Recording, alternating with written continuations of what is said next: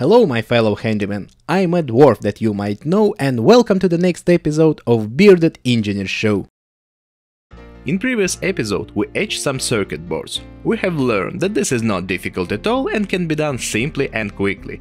And now, as you might guess, we shall talk about the mask. No, not about this one. Let's talk about soldering mask. Yes, my fellow handyman, that green thing that covers factory-made PCB is what we are going to talk about. By the way, it may appear to be, for example, blue or red or even black, rather than green. And no, without it, our board will never look like the factory one. But mask is not only about the aesthetic, and we need it for what? Can you imagine? For soldering! Mask makes soldering process much easier and allows to automate it, especially when using SMD components, but it's very useful with deep components as well. The solder doesn't flow among the tracks and they don't tend to stick together. The key feature of the mask is heat resistance, because textilite is definitely not a heat-resistant material. When using a heat gun, that's really noticeable. How many times, my fellow handyman, you've overheated the track so it fell off, but if there were a mask on the board, this wouldn't happen. I think everyone has considered putting a mask on his board at least once. However, there is an opinion that it's difficult, expensive and barely possible. But, as in case with board itself, that's much easier than it seems to be. There are three types of mask available for us: one component liquid, two component and dry film. All of them are photopolymers, so they have been fixed with ultraviolet radiation, only the application method differs, and that's the whole point. A liquid one-component mask is the most affordable. It can be ordered in China for a penny, but you know where the free cheese is. It's usually applied using PET film and glass, and it's not that easy to make a thin layer. Bigger boards make it harder. The point is that the thinner layer is better because ultraviolet rays quickly penetrate the photopolymer. But that's the problem, because pushing harder can cause a bald spot. In general, it turns out to be far from the first-time experience, and if you look through the internet, you can conclude that one-component mask is the source of headache. Using a two-component mask is much more reliable. It's being applied using a silkscreen printing method through a layer of fabric, which allows you to apply the mask evenly enough. Unfortunately, the complexity of the technology nullifies all the advantages. You need to have a specific fabric, need to dry after the application, and the temperature should be strictly monitored. After the closure and development, tanning is required. The best solution is dry film mask. When using it, you get a perfect layer, but it's not that easy to get it and it appears to be more expensive compared to liquid ones. However, if you have the opportunity to get dry film mask, do not even hesitate, you won't regret it. What am I talking about? Let me show you. Actually, I'd rather recommend using only a film mask, but I understand that for many of us only liquid one is available. This is how this damn thing looks like.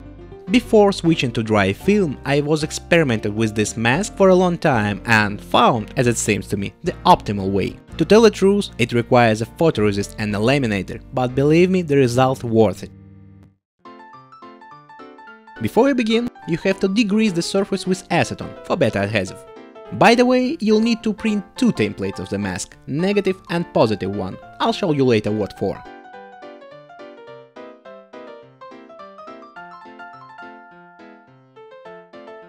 First of all, we apply a film photoresist. It's important to do it without bubbles. Oh, what a nice suitable piece!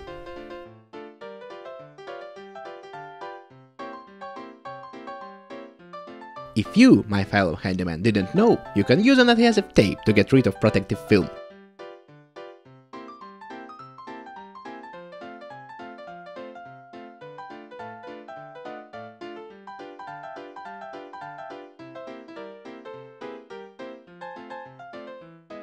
Let's pass it through laminator. The temperature should be 110–115 degrees. Underheated will fall off during development. Overheated will flow on the surface. Oh yes, it's funny, but sometimes it's useful to check the instructions.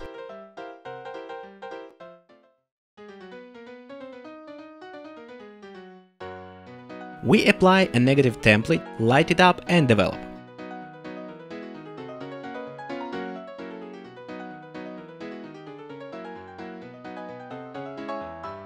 For this type of photoresist, 1% solution of soda ash is used as a developer. Already guessed, the photoresist covers places where mask should not be, and due to its thickness, or rather thinness, it will create a perfect layer. Washed, dried, and you can go with the mask. This is serious. Take care to protect yourself. The smell is disgusting. And like other photochemistry, not healthy at all.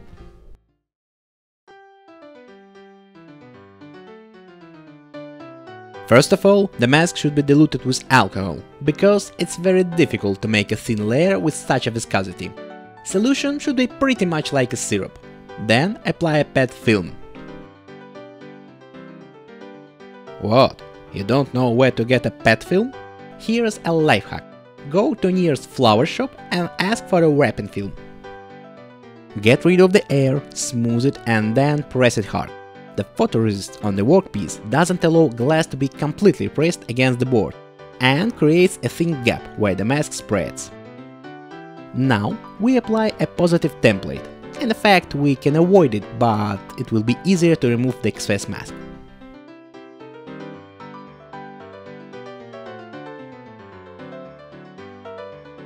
The exposure. It will take long 30 or 40 minutes in order to penetrate the entire layer. But, as I mentioned before, the time will depend on many factors and I strongly recommend finding it experimentally. Remove the film carefully, the mask remains quite soft. Wash off excess with acetone or gasoline and put it again under ultraviolet for an hour or more, the longer is better.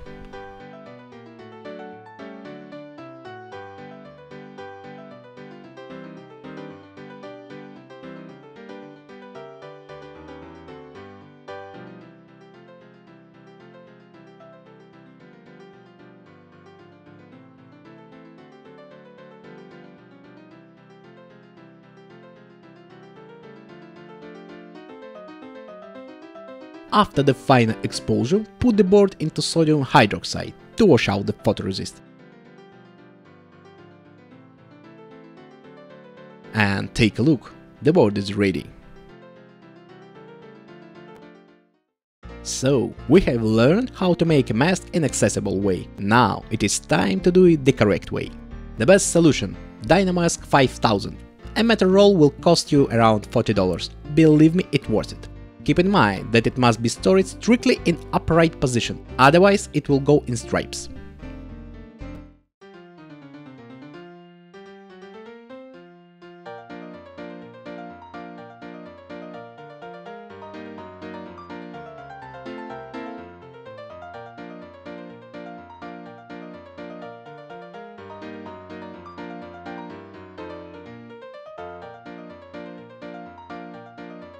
Dry film mask is being applied pretty much the same way as the photoresist, but it is much more sticky and less elastic. In case of bubbles, it won't be possible to reglue it. So what can be done? Glue small piece on the edge. Remove the laminator protection shield and feed it, so the mask could meet the board only on the rollers.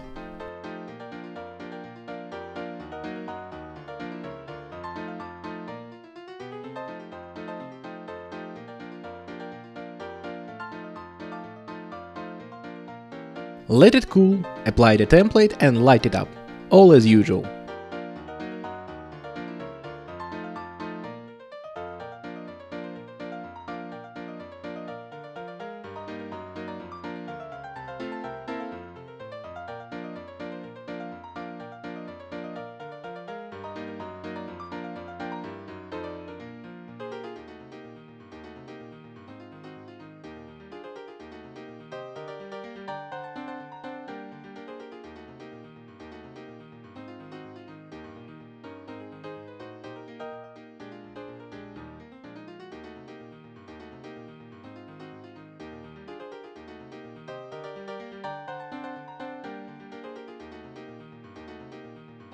Dry film mask is being developed exactly the same way as the photoresist, in 1% solution of soda ash. Help yourself with brush.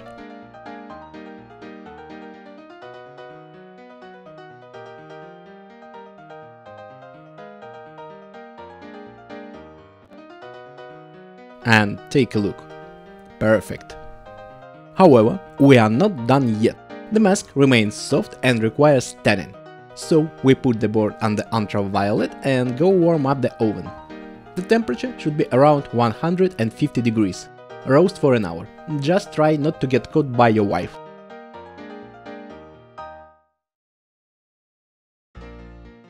And now we can compare boards covered with one component in dry film mask. Dry film mask definitely looks better. Besides, it's much more stiff and much more heat resistant. Now we can call our boards finished. Just look before and after. The mask gives us +1 to reliability, +3 to convenience and plus our 9000 to charisma. I can only repeat once again, there is no rocket science and it's available to everyone. That's all for today, my fellow handyman. I'd love to see your opinion in comments. Next time, let's talk about some retro. Don't forget to like and subscribe, and if you really like such content, consider to support project on Patreon. See you in the next episode.